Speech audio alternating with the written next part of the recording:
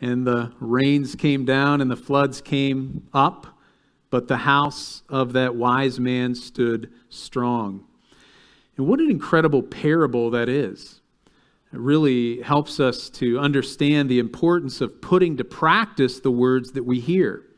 And we think about these two men, they both heard the word of God, right? They both heard the word. They both endured a storm. Only one of them put the word to practice, and he survived the storm. We don't want to be like the foolish man.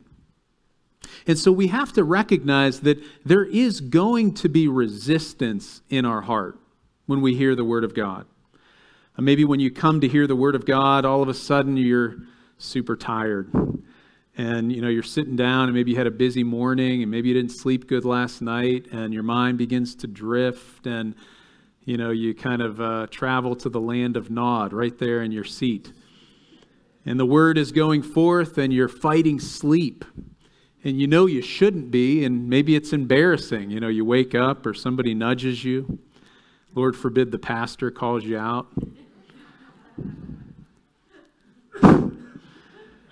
There's resistance in our heart to hearing the word of God. We need to recognize that. So let's look at some verses that kind of give context to verses 21 through 25 this morning. Actually, we're going to look at a verse this morning that is usually taken out of its context, and we're going to give a little enlightenment to that. Let's look at verse 18. In the exercise of his will, he brought us forth by the word of truth so that we would be a kind of first fruits among his creatures. And so we see here that James is stating that the Lord is calling us to himself. He is bringing us to him, bringing us forth through the word of truth. So through the gospel, the word of God, we become alive. We become born again. And we become a kind of first fruits among his creatures.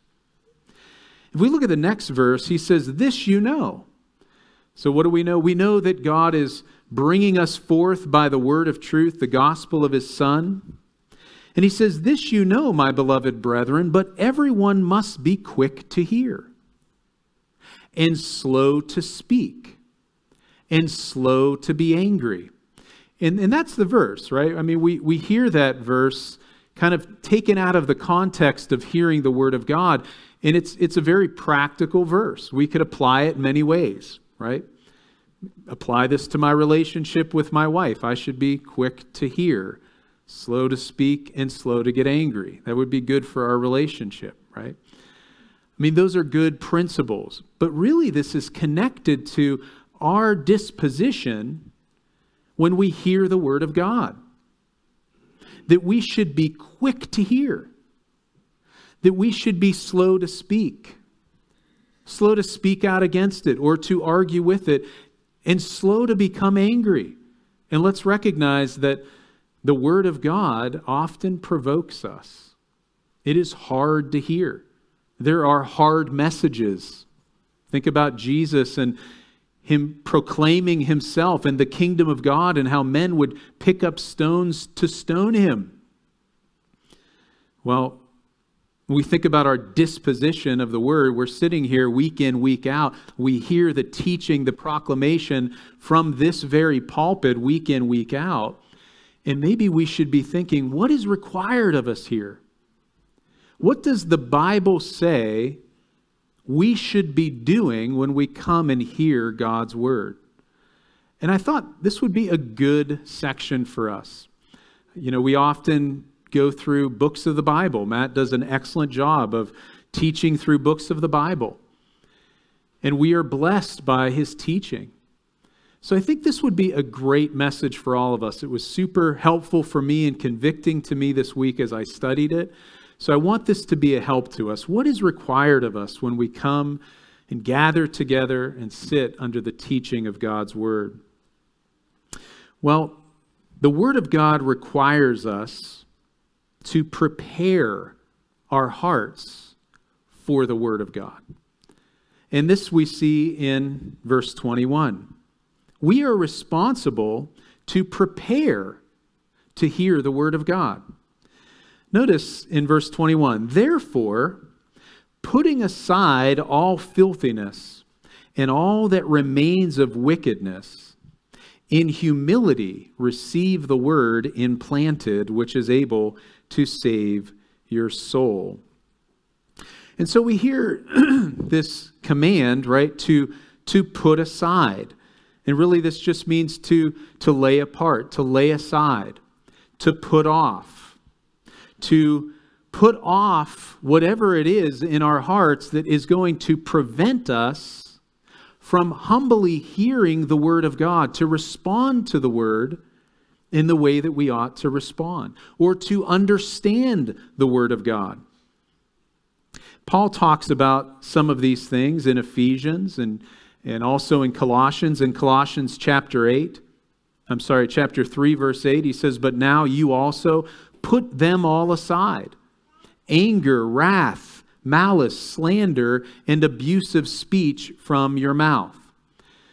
That there is this old man that we must lay aside. Those characteristics of that old person that we once were prior to coming to saving faith in Jesus Christ. And if you read further in chapter 3 in verse 16, he says, let the word of Christ richly dwell within you.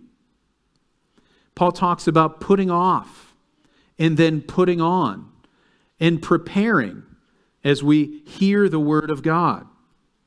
But what are we to put off? If we notice here from our verse, he says, all filthiness and all that remains of wickedness. Again, we need to recognize that there is going to be resistance in our heart, and we need to prepare. We need to ready our heart to receive the Word of God. We need to remember that in our flesh dwells no good thing, that there is a battle that is taking place even now as the Word of God is being proclaimed, and it's within our hearts. There is a battle between the flesh and the Spirit. There is a battle of temptation. There's a battle for your mind. There's many things that distract us. So prior to sitting and hearing the Word of God taught, we need to be dealing with anything that is in our hearts that would prevent that Word from taking root. We need to put away. We need to put off, cast off, lay aside, lay down all filthiness and all that remains of wickedness. I think of the ceremonial cleansing of the high priest before he would enter into the Holy of Holies in the temple. And there was this washing and cleansing that he would partake of before he entered into the presence of God. In much the same way, we should do all that we can to purify our hearts so that we are ready to hear the Word of God as it would be implanted in our hearts.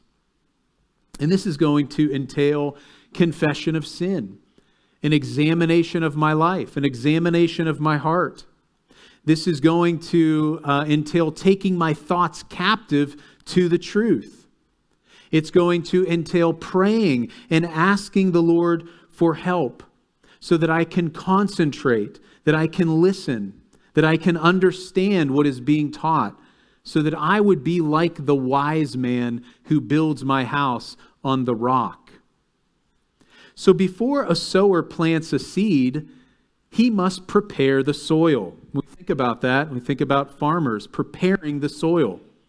He has to weed it. He has to till it. He wants to do everything he can so that that seed will be accepted in the soil and that it will take root and that it will produce fruit.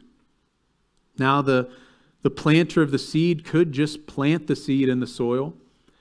And maybe he doesn't necessarily do all the work of preparing the soil, but he's not going to get the yield that he would get unless he prepares that soil to uproot those things bitterness, unforgiveness, impurity, pride must be laid aside. And it's just a good time to think about that, to think of those things that are waging war in your own heart, to come ready to receive the word, to come ready and prepared with a heart that has been cleansed out, that you are ready to receive the teaching of God's word. Peter gives similar instructions in regards to the heart preparation necessary for hearing the word of God in 1 Peter chapter 2, in verses 1 and 2. Peter says, "Therefore, putting aside all malice and all deceit and hypocrisy and envy and all slander, like newborn babes, long for the pure milk of the word, so that by it you may grow in respect to salvation." Let's think about the structure of our services here at Sovereign Grace in the morning. When we gather together, there is a time before every teaching of God's word where the word that is taught is read aloud, so that our minds could begin to think about it. And a prayer is offered up asking the Lord to help us and asking the Lord to do his work by his Spirit through the word in our lives as we hear. And this is a great opportunity to further ready your hearts for God's word. And so during those moments as we prepare to hear the word of God proclaimed from the pulpit, and we read the scripture together and we listen to the prayer, we can participate in those prayers together, that we would prepare our heart to receive the word implanted. Also through the singing of the hymns, even the offertory song. Let's think about the song that we just sang this morning, right? "Speak, O Lord." A beautiful song that is put forth to prepare our hearts to hear the word of God. In it, it says, "Test our hearts and our attitudes in the radiance of your purity." Let's let that song be the song of our heart before we hear the good teaching of God's word as we sit and listen week in and week out. And so this is a good time really to ask yourself, to kind of think about these things right now, and to ask yourself if you've been making it a habit to prepare your own hearts before you hear the message of God's word. If you have, then continue in this. Continue in that crucial practice of readying your heart to hear the word of God, humbling yourself before a holy God, ridding your mind, your hearts of filthiness and all that remains of wickedness. If it isn't, let this be a time of constructive reproving. Let it be a time of correction to you, that this would change the course of how you come here week in and week out to hear the word of God. That you would make it your ambition every week to examine your heart before you hear the word of God. Because we have a responsibility to prepare our hearts to hear the word of God. So now let's look at how we are to receive the word. So we need to prepare our hearts to be ready to hear the word of God. Now, how are we to receive the word of God? Let's look at James 1:21 again. He says, "In humility, receive the word implanted, which is able to save your souls." In humility, receive the word implanted. Now, the word receive here is the same word that was used for the Bereans in Acts 17, verse 11. And we all want to be like the Bereans, right? The Bereans were those that heard Paul's teaching, and they searched the scriptures daily to see if what Paul was saying was true. And so in Acts 17:11, it says, "Now these were more noble-minded than those in Thessalonica, for they received the word with great eagerness, examining the scriptures daily to see whether these things were so." And so the word receive carries the idea of welcoming, of welcoming. And so I want you to think about, let's say you have a good friend that is traveling a far way to come to your house, and you're ready for them. And they come to the door, they knock at the door. And the way that you would lovingly open up the door and welcome your friend into your home, that you have prepared for them to stay with you. Well, we are welcoming something here this morning. We are welcoming the Word of God. And notice that God's Word here is being described as an agricultural figure of a seed. And not just any seed, but a seed that is able to save your soul. If anything else, if this was the only thing that the Word of God was able to do, this should tell us we need to be ready for it, and we should humbly welcome it into our hearts. The Word of God is able to save your soul. Well, let's think about the good character of God's Word. What are we welcoming? We are welcoming a Word that is good, is loving, is benevolent, is true. We are welcoming a Word that is pure and right. The purpose of the Word of God is to enlighten, to teach, to correct, to save. We know that the Word of God is a living Word, an active and living Word that transforms our lives and it transforms our heart. It brings about change and sanctification. In Hebrews chapter 4, verse 12, for the Word of God is living and active and sharper than any two-edged sword, and piercing as far as the division of soul and spirit, of both joints and marrow, and able to judge the thoughts and the intentions of the heart. So we must welcome the teaching of God's Word into our hearts, as one commentator has said, as an active working force in our lives. That this Word is powerful, and this Word cuts to the heart. It discerns our thinking and our actions and our desires, but it is constructive for the believer in Christ to change us and to transform us. This, in many ways, is the most powerful thing that we will ever hear, the Word of God. Notice also that the Word is being implanted in us. That's interesting.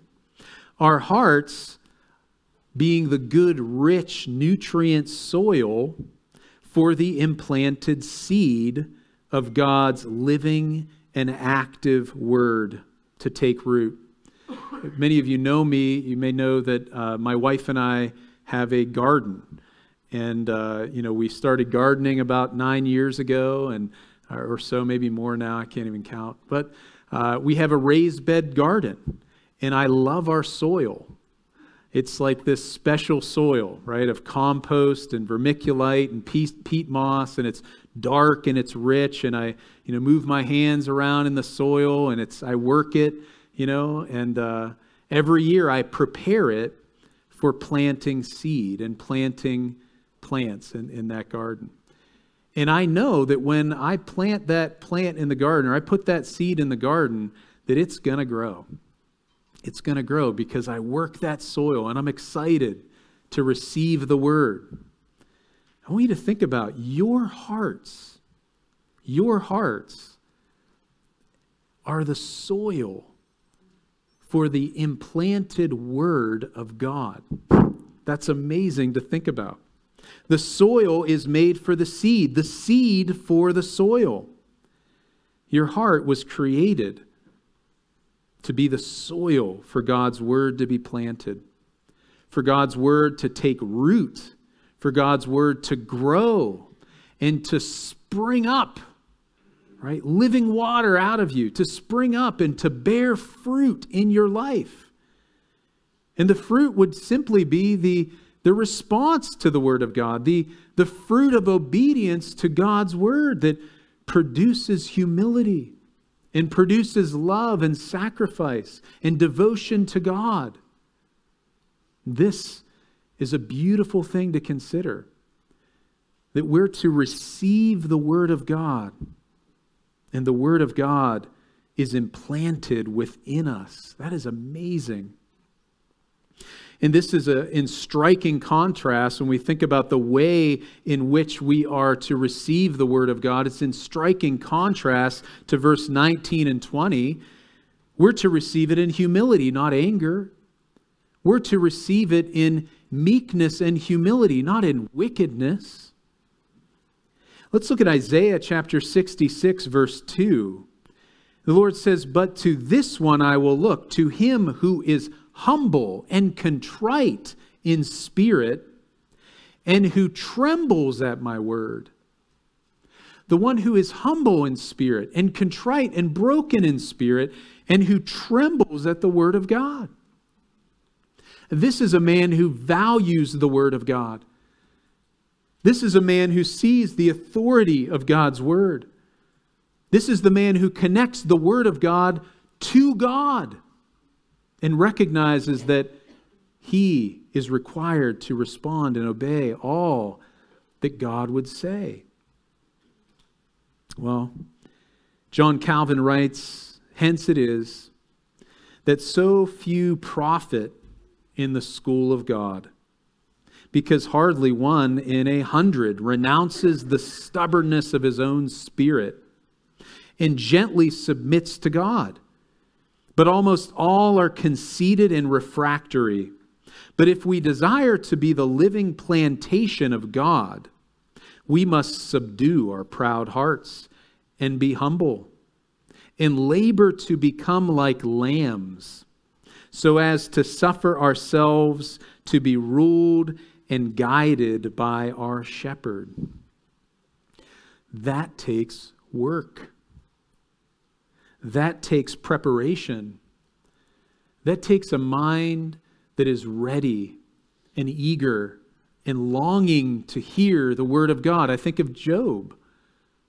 Job said, "I desire your word more than my necessary food." Think about as the deer pants for the water brooks, so my soul pants for you, O Lord. It's good when your heart is longing for the Word of God, desiring the Word of God. And oftentimes in our life, we have situations and circumstances that move us to have a desperate desire for God's Word. But I would that we would always have a desperate desire for God's Word, and that we would always humbly and welcome the Word of the Lord implanted in our hearts, that we would change. And so let's prepare the soil of our hearts, putting aside all filthiness, the abundance of wickedness that remains in the flesh. Humble ourselves, and in humility welcome the good seed of God's implanted word that is able to save our souls. So again, this is a good time. It's a good time to think about this right now, to pause and consider the disposition and attitude of your hearts this very morning. Is your heart's disposition this morning one of indifference to God's word? Is it one of resistance to God's word? Is it one of hostility towards God's word? Or is it one of humility to God's word? We want to humble ourselves and receive the word implanted. And so we've looked at how we are to prepare for God's word and how to receive God's word. Now, finally, let's look to see how we are to respond to God's word. If we look at James 1:22 through 25, "But prove yourselves doers of the word, not merely hearers who delude themselves. For if anyone is a hearer of God's word and not a doer, He is like a man who looks at his natural face in a mirror. For once he has looked at himself and gone away, he has immediately forgotten what kind of person he was. But one who looks intently at the perfect law, the law of liberty, and abides by it, not having become a forgetful hearer, but an effectual doer, this man will be blessed in what he does. The word here is prove. He says, prove yourselves doers of the word. And this is interesting as I was looking this word up and really trying to understand its meaning. It's the same word that is used in John 1:14 that says the word became flesh and dwelt among us. So it's the same word became as that word prove here. And it carries the idea of being, to be born. It actually is a word that means born. In the same way that we would prove ourselves to be doers of the word. So it speaks of a continual being as opposed to something that we do from time to time. And I thought that was very interesting. There's a difference between playing piano, like me playing piano, and then Marlene being a pianist, right? There's a difference between me baking a cake and then, Emerald baking a cake because he's a baker, right? Or me building something and being a builder. And this is ultimately what this word is saying. That we would prove ourselves to be doers of the word. Not just every once in a while. But this would be our identity. We are doers of the word of God. Responding to the word of God by obeying it and putting it into practice is also a telltale sign, isn't it? This is the telltale sign of who the Christian is. This is not something that he does every once in a while. It's not something that he practices only when he hears a teaching that he likes or he enjoys. Or maybe it's a teaching that talks about something he's already very passionate about. But rather, each time he hears the word of God, he humbly submits to it. He prepares his heart for it, and he sets out to prove himself a doer of the word of God. Notice as well that being a doer of God's word is juxtaposed here with being a mere hearer of God's word. Verse 22, but prove yourselves doers of the word and not merely hearers of the word who delude themselves. And the word for hearer here is a word that carries the idea of someone that would sit in on a class and audit the class. But they would not actually be a student of the class and they wouldn't be graded. As a matter of fact, when I went to Youngstown State University and I would sit in my classes, and I remember from time to time there would be students in the class that wouldn't show up for the tests, but they were there listening. And maybe they would take some notes, but they would listen, but they wouldn't be graded. And I come to find out that they were students that were auditing the class. They were auditing the class. They weren't responsible for the assignments, and they never took the exams. Unfortunately, this is the attitude of many who sit and listen to weekly sermons. This is just another sermon. This is just what we do on Sunday. And maybe sitting here thinking of the litany of things that you have to accomplish when you get home. They're here. They hear the same word. They sit in the same seats. They really have no intentions at all to put to practice the Word of God in their lives. They look the part, but they will never do the work. They will continue to hear but they will never truly understand. This is a very, very alarming warning that you could hear the Word of God week in and week out, and you could be as far away from God as Judas was. Friends, this is a very scary warning that ought to wake us up.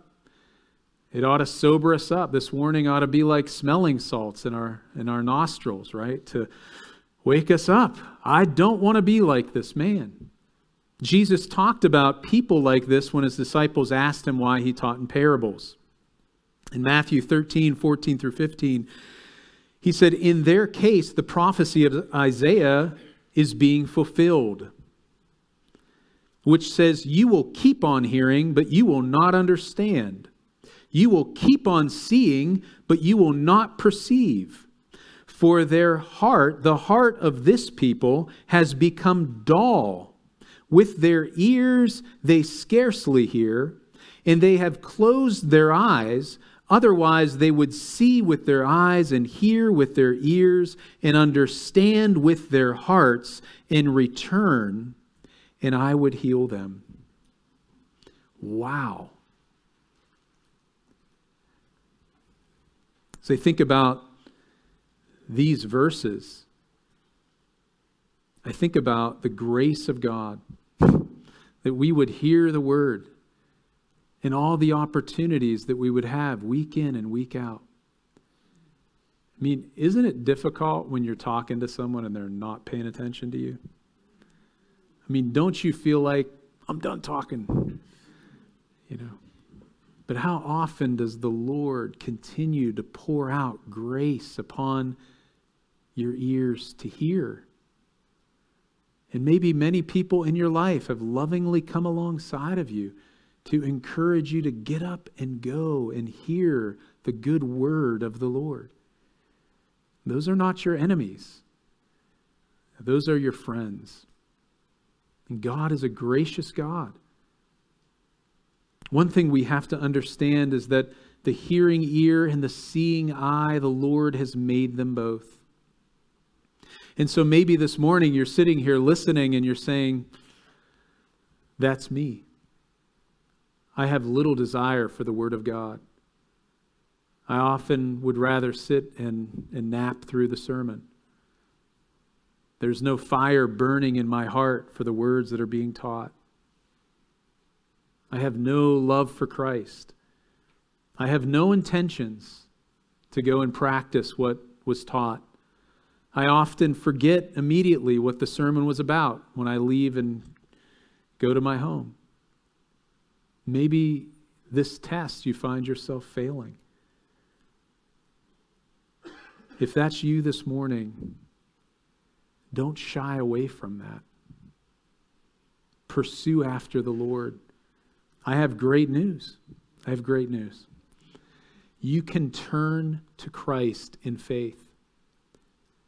You can look to Him and cry out to Him. The Word of God is able to save your soul through faith in Christ. The teaching of the Word of God tells me that I am a sinner and I am an enemy of God unless the Lord, through the gospel of His Son, changes my heart. That's a supernatural change that comes only through faith in Jesus Christ. And if you find yourself slipping in your desire for Him, you need to go to Him. That's a smoke alarm that you can't ignore. Sometimes we'll be cooking, and there's some smoke that'll come out of our oven, and it'll set the alarm off. But I know it's not really, the house isn't on fire. I know, it's okay. And, I'll go and throw a little, maybe wet washcloth over it and put the fan on, open the windows, But if I'm sleeping and I hear that alarm go off, I'm not going to go get a washcloth or put the fan on because I want to go back to bed. I need to get up. I need to find the fire. I need to get the kids out. I need to get my wife out, even the dog, right? I need to take action. And if that's you this morning, take action. Don't go through the motions here of coming to church and just hearing the word, but never really intending to put it to practice in your life. Jesus once responded to a woman who yelled out to him in the crowd these words regarding his mother. While Jesus was saying these things in Luke 11:28, one woman in the crowd raised her voice and said to him, "Blessed is the womb that bore you and the breasts at which you nursed." And shockingly, Jesus says, on the contrary, blessed are those who hear the word of God and observe it. Blessed are those who hear the word of God and observe it. And that's powerful. But that's where we need to be. And we need to recognize that if this morning you're hearing this and you're passing the test, you say, I love the word of God. I cannot wait to be here. I love preparing my heart. This is helpful. I want the word to be planted in me. I want to bear fruit. Then you need to recognize this is all of grace, my friend. It's not because you're a better student. It's not because there's something better in you than the person next to you who's nodding off. It means that God has graciously saved you out of a compassionate, merciful, and loving and kind intention. And you can give thanks to the Lord and continue to pursue after him in his word. We are blessed, not simply by hearing the word. You're not blessed simply by hearing the word. You are blessed when you do it. You're not a Christian because you simply come to church and hear the word of God. A Christian is one who comes and hears and humbles himself and loves Christ and seeks to put to practice the word that he hears. And like I said, there is a battle. If you're a Christian, there's a battle. Your flesh does not want you here. There's 1,000,005 things that you could be out doing this morning, I'm sure. But as Christians, we come together and we hear the good teaching of God's word because we need reminded. We need to humble ourselves.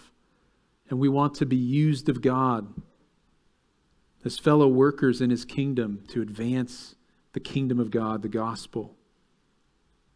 Notice here in the next verse that in verse 22, but prove yourselves doers of the word, not merely hearers only who delude themselves. They delude themselves who hear and don't put it to practice. What are they doing? They're deluding themselves. And we think, what does that mean to delude myself? I mean, this is the idea of being self-deceived. And that's scary. I mean, think about what Jesus said. Many will say to me, Lord, Lord. There's many who are going to be self-deceived. They thought that they had entered in through the narrow gate. They thought that they were believers in Christ. They called him Lord. They did works in his name. And he will say, depart from me, I never knew you. Those who hear the word and are merely hearers and they don't put it to practice, they delude themselves. They're self-deceived. John MacArthur speaks of a Scottish expression that speaks of such false Christians as sermon tasters who never tasted the grace of God. Sermon tasters, but never tasted the grace of God and salvation. He goes on to say, any response to the gospel that does not include obedience is a self-deception. If a profession of faith in Christ does not result in a changed life that hungers and thirsts for God's word and desires to obey that word, the profession is only that, a mere profession. James would go on to say, faith without works is dead, right? In the sense that Our works of obedience to God are the evidences that we have saving faith. James ends this section in verses 23 through 25 with a very simple analogy, and we're going to conclude with this. In verse 23, "For if anyone is a hearer of the word of God and not a doer, he is like a man who looks at his natural face in a mirror. For once he has looked at himself and gone away, he has immediately forgotten what kind of person he was." That is like looking in the mirror and then turning away from it and forgetting that you got to do your hair before you come to church. You got to brush some things out over here. You got some crud over here, right? I mean, imagine right now if you just remembered that you forgot to make the changes that you saw in the mirror this morning. This would be like a mass exodus, right? It's kind of a silly thing to think about, this analogy. It's simple, right? If you hear the word and you don't do it, you're like the guy that looks in the mirror and you don't make any changes at all. You forget what you see. Verse 25, "But the one who looks intently at the perfect law," and the key word here is intently, "the perfect law of liberty, and abides by it, not having become a forgetful hearer, but an effectual doer, this man will be blessed in what he does." That's amazing to think about. Looking intently into the perfect law of liberty. And not being a mere hearer, not just auditing. "Oh yeah, that's interesting stuff there. I wonder where you found that little fact out, and oh, that's kind of cool. I never knew that." But out the door we go and no change. But looking intently into the perfect law of liberty, looking intently into the Word of God that is able to transform your life, that is able to bring salvation to your soul. If you go out and do the Word, notice you are blessed in whatever you do. And that's interesting, right? You're blessed in whatever you do. Why? Because you're out doing the Word. If you are a Christian, you are created in Christ Jesus for good works that He prepared for you to do in advance. Coming here week in, week out. Why do we do it? Well, God wants us to do it. This is what we've been doing since the beginning of the church. Gathering together, hearing the Word of God, listening, responding, preparing our hearts, receiving the Word, humbling ourselves, going out to do the work of the Word. And this is the way in which the Christian must respond to hearing God's Word, embracing it deep within his heart, cherishing it as his most prized possession, the value of the Word of God in your heart, but also practicing it as a skilled craftsman who loves his trade. Amen. I pray that this was a help to you as it was to me. Let's go to the Lord and ask Him for help. Lord God, we come before you this morning, Lord, and just acknowledge our weakness, Lord. Confess to you, Lord, our often indifferent hearts, Lord, when it comes to hearing the Word of God, and ask, Lord, that you would stir up our affections for you. Lord, help us to be a people who, Lord, are humble and contrite in spirit. Lord, help us to rid our hearts of all filthiness, Lord, of the abundance of wickedness that would remain, Lord, in the flesh. Lord, let's welcome the Word of God, Lord, I pray, as a dear friend coming to visit us in our home. Lord, let's receive the Word, I pray. Lord, as a gardener planting the seeds into rich, nutrient soil. And Lord, that we indeed would respond to your word, Lord. Help us. Lord, I pray if there are any here in our midst, Lord, who have yet to come to saving faith, that, Lord, that they would see, Lord, their desperate need for the cross. To think of the words of Jesus as he prayed, if there's any other way, but yet let your will be done. And we know that there was no other way for man to be reconciled to you, Lord, because Jesus indeed was crushed at the cross, where he bore the sins of man, gave his own righteousness to all who would humbly come before him in faith. And so, Lord, I just ask for your help this morning. We love you, Lord. We praise you. We pray these things in your name. Amen. Okay, we're going to close.